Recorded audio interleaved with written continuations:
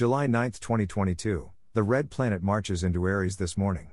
It is part of the morning planet parade with Venus, Jupiter, and Saturn. As night falls, the lunar orb is clearly within the clutches of the Scorpion. Chart caption, 2022, July 9, Mars and Venus are in the eastern sky with Aries and Taurus before daybreak. By Jeffrey L. Hunt.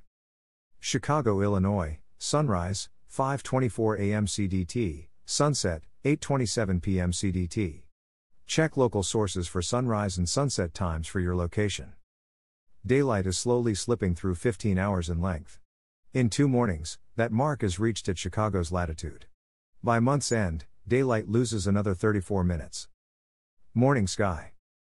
Mars marches into Aries this morning. The red planet is not as bright as we would anticipate. It is somewhat far from Earth now, but its brightness grows during the next several months. This morning at 1 hour before sunrise, Mars is nearly 40 degrees up in the east-southeast, 12.8 degrees to the lower right of Hamal, Aries' brightest star. This star is nearly 10 degrees north of the solar system's plane, ecliptic. No bright planet or the moon passes close to it. The Pleiades star cluster is 28.0 degrees to the lower left of the red planet. Mars is generally heading in that direction, passing the cluster on August 20th. Mars begins a series of triple conjunctions with Aldebaran on September 7th and Elnath on October 10th. Earth passes between Mars and the Sun on December 7th, the opposition of Mars. The planet is strikingly bright at that time, but not as bright as Jupiter, but brighter than Sirius. Mars retrogrades in Taurus, setting up interesting conjunctions with the bright named stars as well as with dimmer stars in this constellation that seems to be filled with many stars of different visual intensities that make for frequent opportunities to watch the planet's changing place.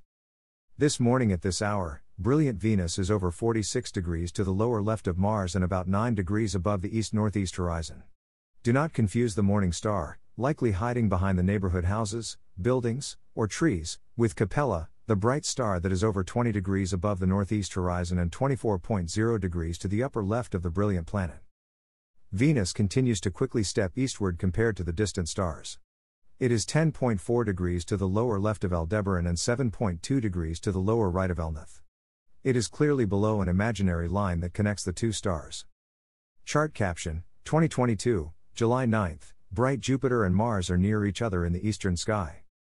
Bright Jupiter is to the upper right of Mars, nearly halfway up in the southeast. Dimmer Mars is over 24 degrees to the lower left of the Jovian giant and about 1/3 of the way to Venus. Jupiter is slowing to begin its retrograde on July 29. Until then, Mars marches 14.5 degrees eastward, while Jupiter only inches 0.6 degrees in the same direction, seemingly slowing to reverse its direction. Jupiter's movement is slightly larger than the Moon's apparent size in the sky. Extend your arm. The width of the fingernail on your pinky finger is about that size. The distance from Mars to Jupiter in the sky seems to explode from Mars' consistent eastward march and Jupiter's seemingly deceleration to reverse its course. Retrograde motion is an illusion from our faster-moving planet catching and passing between an outer planet and the Sun. Chart caption, 2022, July 9, Saturn is in the south-southwest in eastern Capricornus before sunup. Saturn, nearly 45 degrees from Jupiter and about 30 degrees up in the south-southwest, is already retrograding in eastern Capricornus, near the star Deneb Algedi. Our world passes between the ringed wonder and the Sun on August 14. Do not confuse Saturn with the star Fomalhaut, about 20 degrees up in the south and over the same distance to the lower left of the planet. Chart caption, 2022, July 9, through a binocular Saturn is near Deneb Algedi and Nashira. With Saturn picking up some westward speed, its changing place with the stars is easy to observe. Locate Saturn through a binocular along with the stars Deneb Algedi and Nashira. Look each clear morning to watch the planet's place change from the previous observation. This morning the ringed wonder is 1.4 degrees to the upper right of Deneb Algedi and 2.6 degrees to the upper left of Nashira. By month's end Saturn makes a nice triangle with them. Mercury, the fifth bright planet, is retreating into bright sunlight and circling behind the Sun for its superior conjunction with the Sun. It emerges into the evening sky next month for a poorly placed appearance.